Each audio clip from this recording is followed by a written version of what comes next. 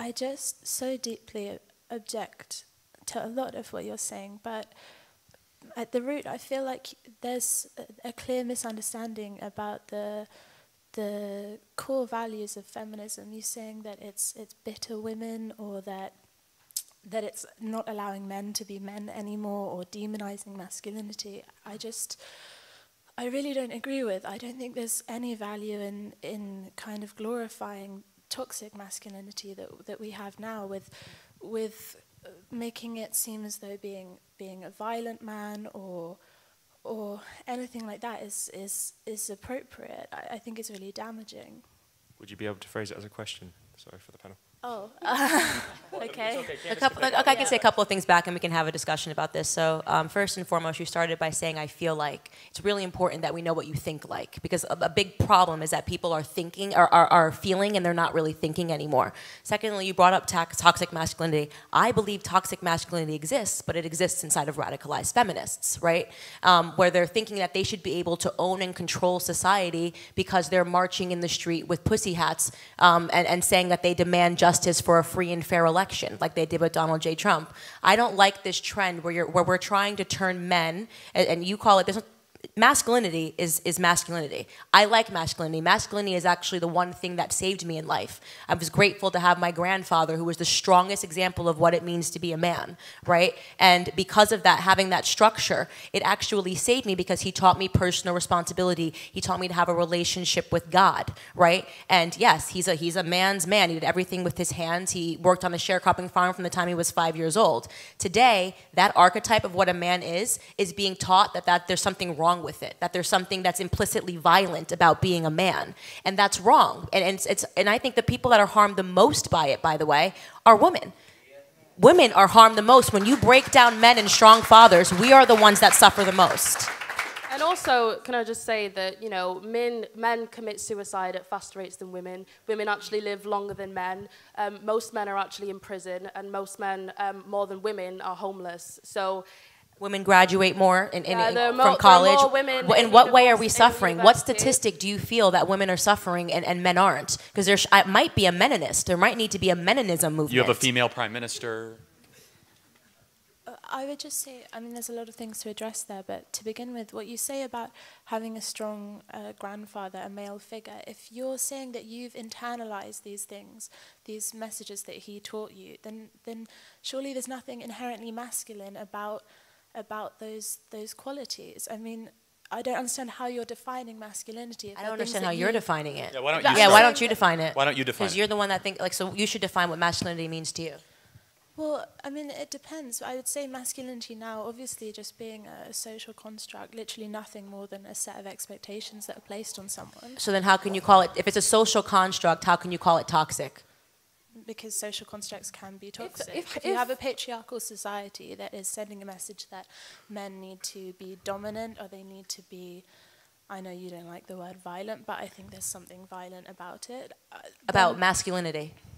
No, about the sort of masculinity that we have now, this toxic. What makes that a construct, though? In order for something to be a construct, it has to begin as a norm, which a majority amount of people follow. A majority of people if you have a patriarchal society that is sending messages that men need to possess certain qualities, and I believe the qualities that they're suggesting should be adopted are bad. Which quality? I just need to know what exactly you've seen when you've said that is an example of toxic masculinity. I think men feeling that they need to dominate spaces physically and speaking over women, interrupting women, belittling them. Yeah. Do you see how good I'm being? I mean, you can. So, just a question. So, you just said when men interrupt and dominate spaces. Were you a toxic feminist when you interrupted me when I was on stage? No, I was interrupting something. I'm just asking. That I fundamentally don't believe it. I'm just asking because you're saying that somebody interrupting someone is now a symbol of toxic masculinity. You just interrupted me on stage, so are you a toxic feminist? I wasn't interrupting you because I didn't. You went bullshit. Yeah, because you were bullshit. because you were talking bullshit. I didn't interrupt you because you're a woman. I interrupted you because I didn't Maybe- believe what you were saying. It's not that I didn't believe But what you were maybe saying that's what because men of do your sometimes? femininity. Is it I possible was that men disagreeing with sometimes your interrupt politics. because they disagree with what women are saying and not because they're toxic masculinity in the air? Like, do you get what I'm saying? Is that you're coming up with terms and sometimes people just interrupt. I'm fine with the fact that you interrupted me. It happens all the time and I'm not holding that against you.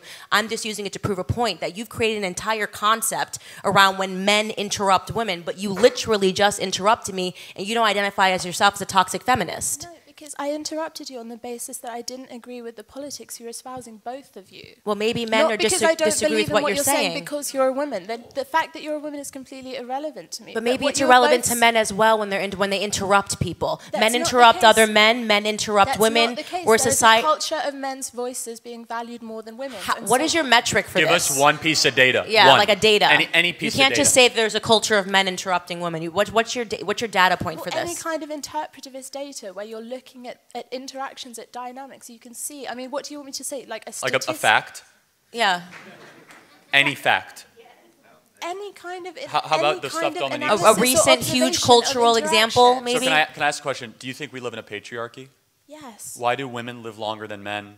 Why are men more likely to commit suicide? Why do women I'll tell compose you- I'll 50+% tell of you college Why do we graduates? control 89% of the spending power within households if men are the ones that are going out and making all of the money, as we like to Because say? women have the sole responsibility of caring for the house and the children. So that it's a they're not patriarchy that working allows women a lot of responsibility. within a household, within a certain sphere, not a powerful one. The household is not. Then a why are powerful majority of sphere. business startups women, majority of master's degrees, and majority of And doctorate also, degrees can in I the say, States? the thing about women living longer, married women live the least long. Unmarried women live longest because they do not have the responsibilities, the emotional labor of being Marriage with a is man. emotional labor. Pardon? Marriage is emotional labor for women, and that's. That's a great point. Well, no, because the way that women support men, like, it's a huge thought burden. we live in a They support each I'm other. not saying no, they don't. No, they don't. I'm talking But so about. this is sort of, I appreciate the discussion that we're having. You're such a perfect reason for why Because I you're all could never be a emotion. feminist, No because facts. everything that I just couldn't. It's like, you don't really know why you're calling it toxic. You did the No, exact I same do. thing, I but know you decided that exactly when why men I'm calling it interrupt, it's toxic. because you're a woman. But you decided that when it's you not. interrupt, it's just because you had a differing You asked opinion. me for one example I know, of I know, toxic I know. And then masculinity, you and say I stuff told you about the people marriage and interrupt. breakdown as an emotional labor. There are women, just so you know, that aspire to get married and have children and stay at home and raise that's good okay. children. And I that's agree. okay. It's completely So, but why are you now making it seem like that puts us in a position that's less than man? Want to create a society? Be the person that raises every individual that's in society. Feminism has made it seem like there's something wrong with being a mother, that there's something wrong with being a wife. And everything that you've just said is that. You have.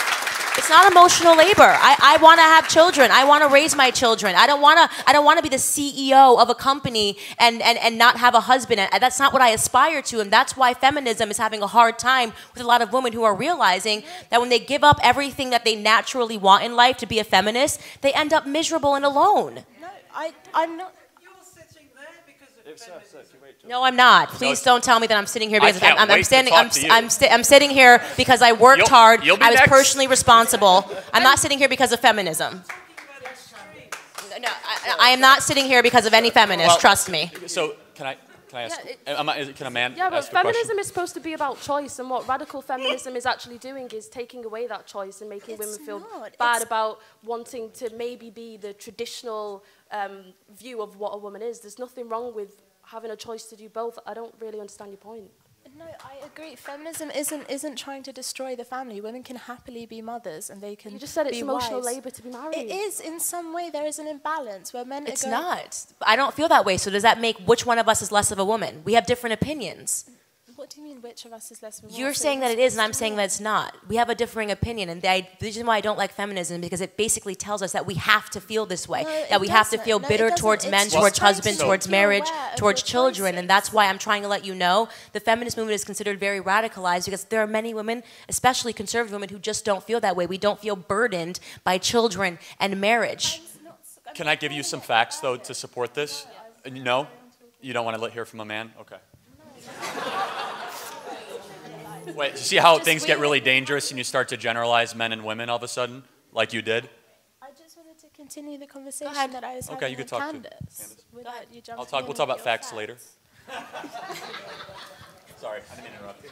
I understand that some women want a family and they want to be mothers. I completely respect that. But all feminism is doing is telling you that you do have a choice. And I don't believe radical feminism is pushing women into hating the family. It's just suggesting that maybe this doesn't have to be your lot. And some women have internalized values that make them think that this is what they want when really they might not. So I really do want a husband and children one day. Okay, So, fine, but what I I'm saying to you is the respect reason that. why I don't like feminism is because feminists think feminism is mandatory.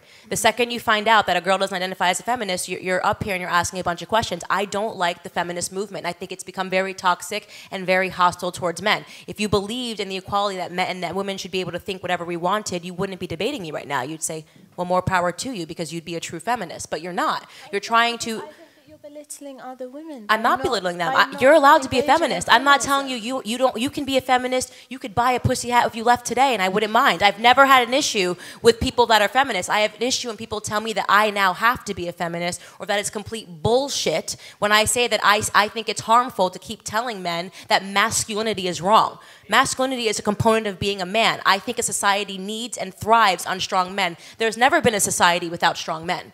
There's never been a society without strong men. And because I support that, you're upset and you're calling bullshit. What's wrong with that? What's wrong with strong men? Why does that make you upset? I just think that the values, you referenced the Gillette advert, all it was saying was, the message was fundamentally just stop being violent, just...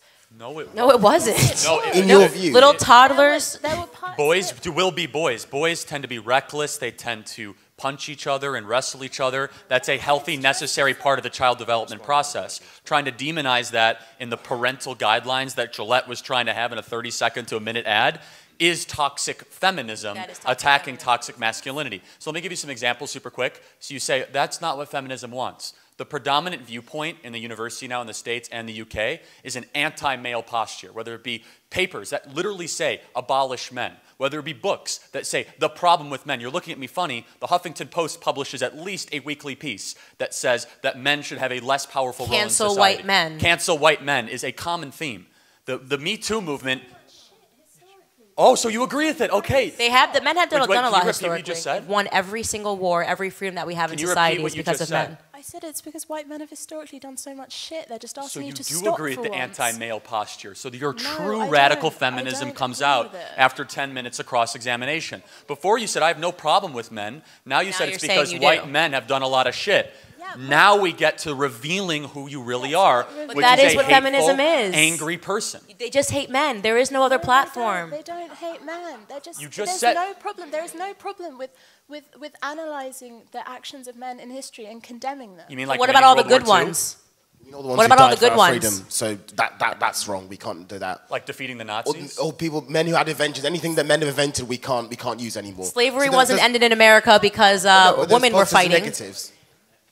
It's complete hyperbole. What about all of the good? What about all the good things? Everything that we have in society, every war that was fought and won was because of men. Do you ever think Half about the that? wars were unnecessary anyway. I mean, wars they that happen, we fought though. and Now Now we're won. spiraling. Now Yeah, we're and spiraling. But they begun happen by and then men. fought in them. So what they won was that they started unnecessarily. Yeah, women have They never took big started contri- wars, but wars have never been fought over women in this country. That never happened, Henry VIII. Right? What's the point? Because he was an adulterer. I mean, that's a terrible example. Do you What, think wanted that to that shag women? Let me around ask you a and have a question. male Do you heir. think That's an women can awful have done example. anything wrong, or that women can do anything wrong? Like, would you have been okay if there was like a strict razor commercial like about toxic femininity? Would that have been okay with you? Can you tell me what you think toxic femininity Accusing is? men of things that never happen and Yeah. calling it sexual Like assault? what? Like Brett Kavanaugh? He is an awful man and a rapist. Wait, he's a what? He's an honorable awful man. An Hon- awful honorable? man. I said awful. Prove it. What? We have facts. Name one fact of anything awful he's ever done. He raped someone. because You mean- she said A so. yeah, show me wait, some hold on. evidence. Because she said so. That wasn't even a trial in a court. It was in front of a. So bunch why of- isn't there a trial in the court? Why didn't she go file it? Why didn't she file a police report? Because She there can't was no remember the evidence. Date, time, place, no We witnesses. have this culture culture, this toxic culture where women aren't The same believed. culture leads to Okay. people like Jussie Smollett then faking a hoax because, you know, you have to be a Bingo. victim.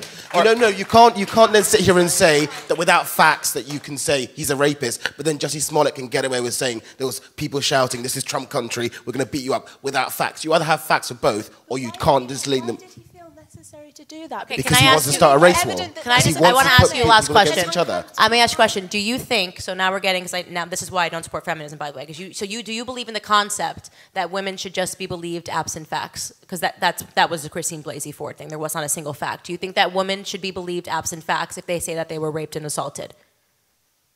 Not without fact, but I think there should be a culture of belief. If someone comes forward and says, a man or a woman comes forward and says something has happened to them, that they should be given the time to be heard and to She was speak heard. of their experience. Okay, but I not just by want a court, not by a Rule of judge, law. not by legal professionals. Why didn't she submit a police report? At the time, She She never still did. hasn't. because there is a culture of disbelief, because she was in an But she had no important evidence. position. There's no statute of limitations for rape in Maryland. She could file a police report today. It's because she made up the entire thing. No, she didn't. So why doesn't she know the time, the place, no corroborating witnesses? Her story changed 8 times. None of her friends said it ever happened or she ever talked about it once before. Everything about her life story changed at least 6 times. And 2 of the women that came forward and said that something happened are actually under criminal conviction for making up the entire thing. They never met her once before. This was a con job to try to displace United States Supreme Court It was a political justice. hit job. It really was. But I do want to say this to you, and something for you to just consider, because I think we should wrap this up, because I don't think you're ever going to not be a feminist, and I'm never going to be one, right?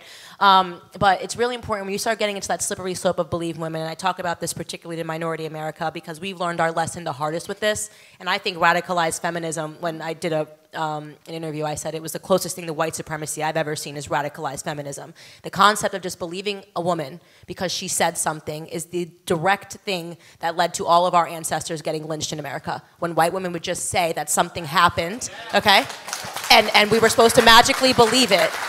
Our ancestors were then chased after, put into cars, Emmett Till, everything that happened in America happened because white women should just be believed. So you will never, ever, ever hear me stand behind a radicalized concept like just believe women because they're crying.